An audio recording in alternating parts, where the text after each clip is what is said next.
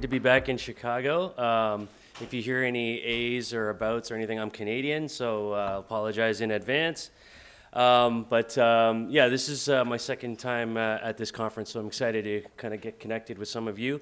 For those of you who are not familiar with me or the organization that I run, it's called the Location-Based Marketing Association. We're a nonprofit trade association. We represent about 1,400 member companies globally, and we have offices in all the cities you see there. And we define location-based marketing as the intersection of people, places, and media.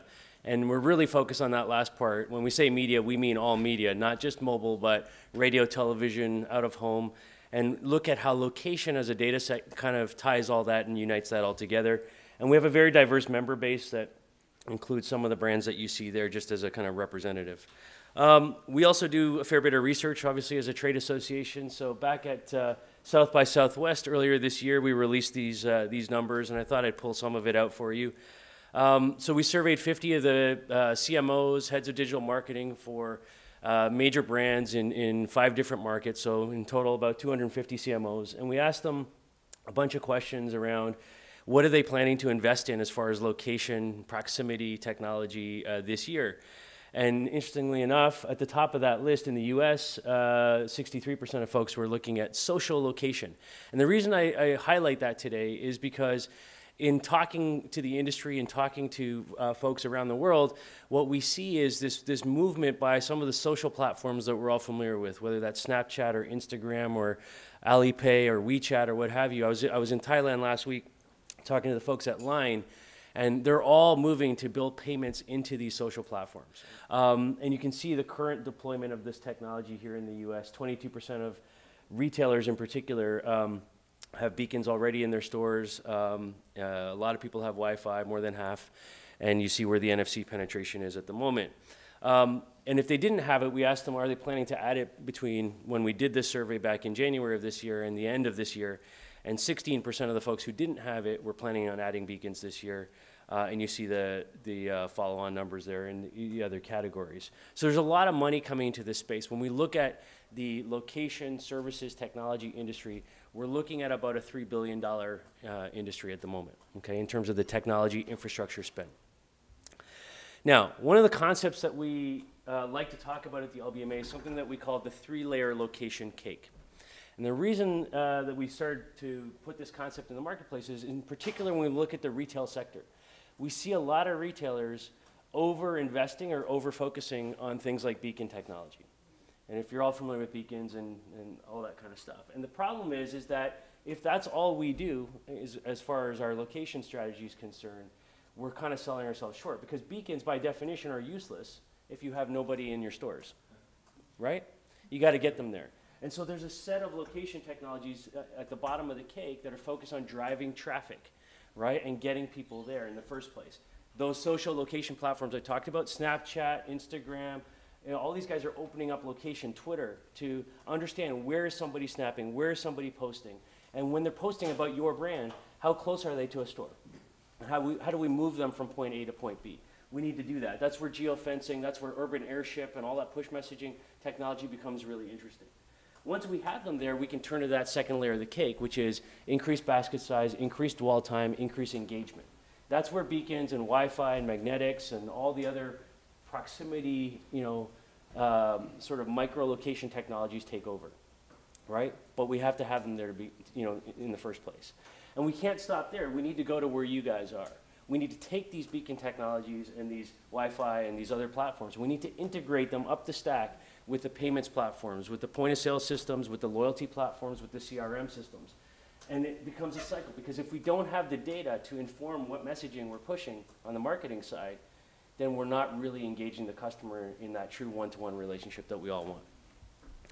So if we look at these 3 layers very quickly in some of the examples, so one of the things that we get to do that is really fun in my job is, besides doing research and running conferences and being a nonprofit and being a pain in the ass to the government and lobbying and so on, we get to work with these 1,400 member companies, more than half of which are brands, and we get to put together pilots and test concepts and push location into the industry and drive it forward. So when Pokemon came out, we worked with Niantic, who's the guys behind Pokemon. we were right there with, Sephora and Forever 21 and helping to drive these tests into the industry to see if we can kind of jump on this phenomenon and then actually turn it into something that resulted in revenue or engagement. And so there's opportunities to use this, again, to drive traffic to the store. You have to start at the bottom of the cake. Another way to think about it is this example. So another one of our members is Mondelez Craft Foods. And they have a division called Oscar Mayer that you might have heard of. And I'm Canadian, and we like bacon. And so we went to them, and we said, well, another one of our members who uses location is Tinder. Do we have any Tinder users here? Okay, everybody knows what it is, though, right? Okay. So we took the concept of Tinder and played that into the food industry by taking what people like to eat, personal preferences, and so on, and layer that on top of, in this case, Oscar Mayer. Whoops. Let me see if I can get that to play. Nothing is for a one-night stand. Hold on. Let me just go back. Woo. There we go. Okay. Hi, I'm Logan. I'm not in this for a one-night stand. I'm in it for the long haul. I think my mom is really going to like you. Do you like the smell of chest hair? When my friends talk about me, they say things like, Kyle's awesome. I want to be like Kyle. What do your friends say about you? I want to take out my contacts and put them in your eyes. He likes to watch. Really cute. Hey.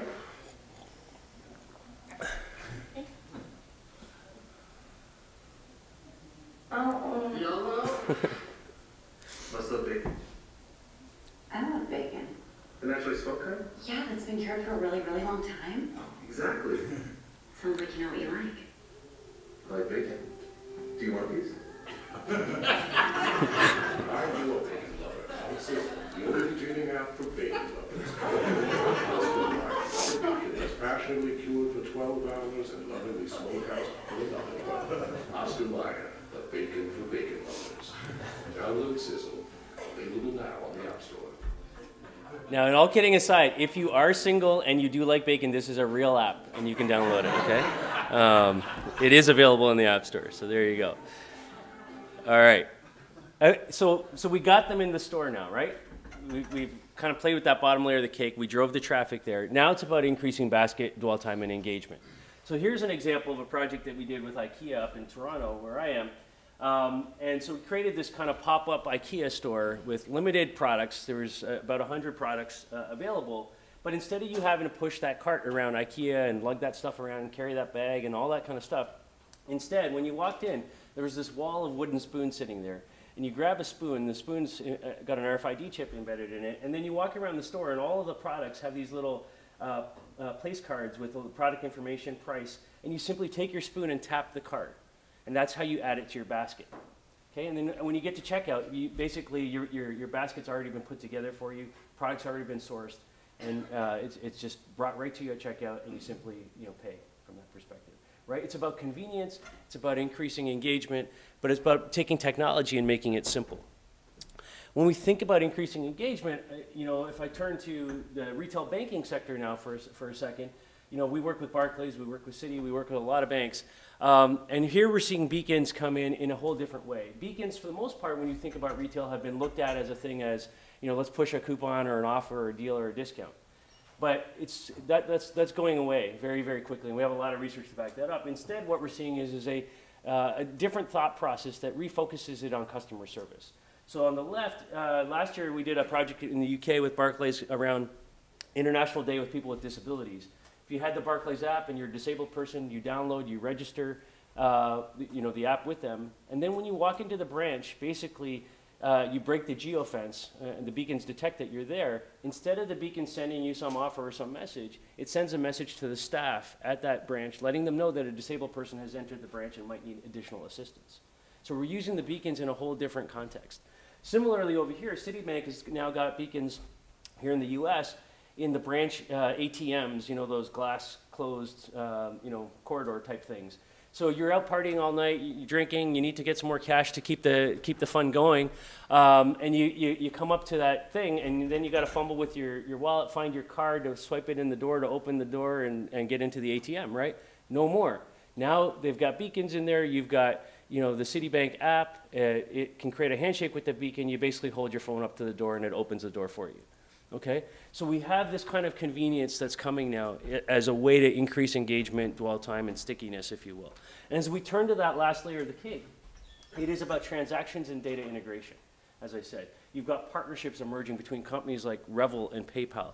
You have DigiCash, which is a beacon-based payment platform.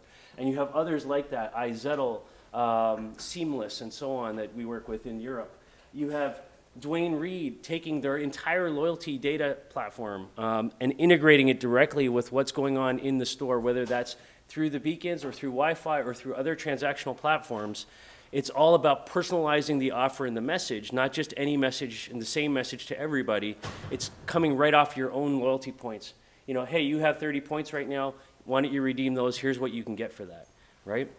As we detect you and your presence in the store. And as we think about these integrated data experiences, here's another example of something that we did with a grocery retailer in Brazil a little while ago that looks at direct tie-ins to the point-of-sale system.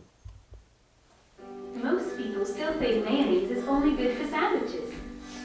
And even though Hellmann's has been successfully teaching new users to consumers, one challenge still remained, the point of sale. We needed to take advantage of the moment when customers have all the right ingredients at hand. Hellmann's recipe receipt. If there's Hellmann's in your shopping cart, there's a recipe on your receipt. The software was installed in around 100 cash registers at a major supermarket chain. The consumers do their groceries as usual. At the cash register, the software recognizes the Hellmann's bag. That's not me. Quickly combines Hellmann's with other purchased products and generates a custom recipe instantly printed on the receipt. Beef, onions, tomato, Hellmann's. Fill it with onion sauce. Chicken, parsley, curry, Hellmann's. Chicken fingers with curry. Manioc, sausage, egg, Hellmann's. Yucca balls.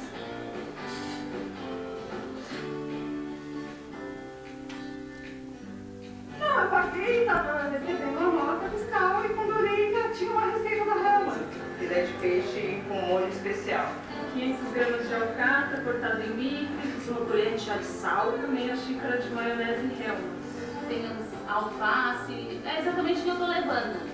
É muito engraçado. Pronto, meu jantar está resolvido. The software was installed in all cashiers for over 3 months. In the first month alone, the sales increased 44% and thousands of recipes were printed, teaching people how to use Hellmann's to prepare salads, meats, sauces, pastas, and even sandwiches.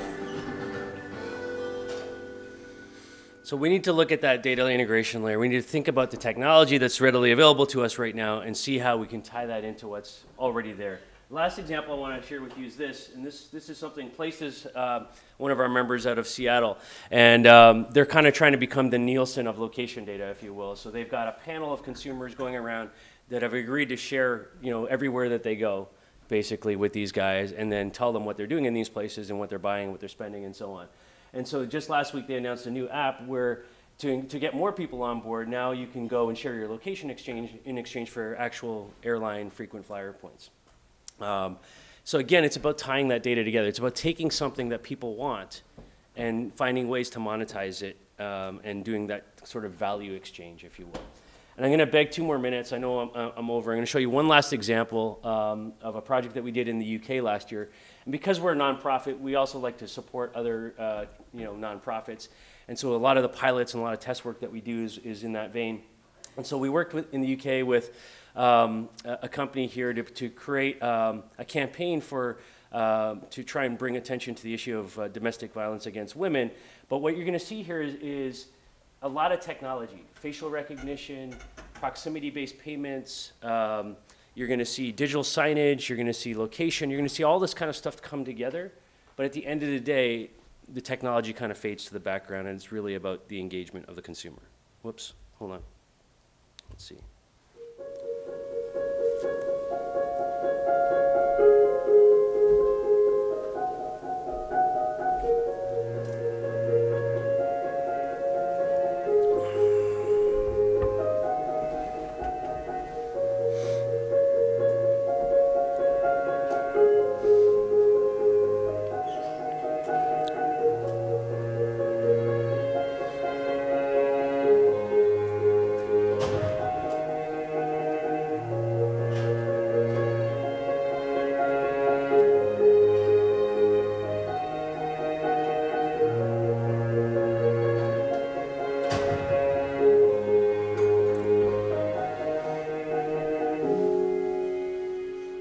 It's just a regular digital out-of-home display from a company called Ocean Outdoor that we work with in the UK.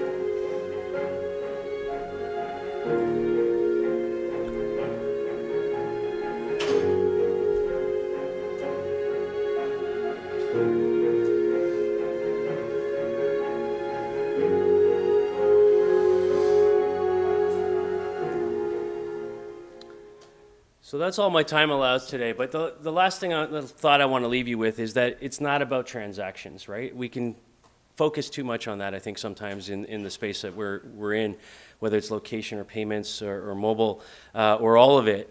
It is, however, about creating human, emotional, connected experiences. And I think if you see one theme through all of what I've showed you in the examples very quickly here, is that the technology kind of disappears into the background, right? And the consumer doesn't care about it.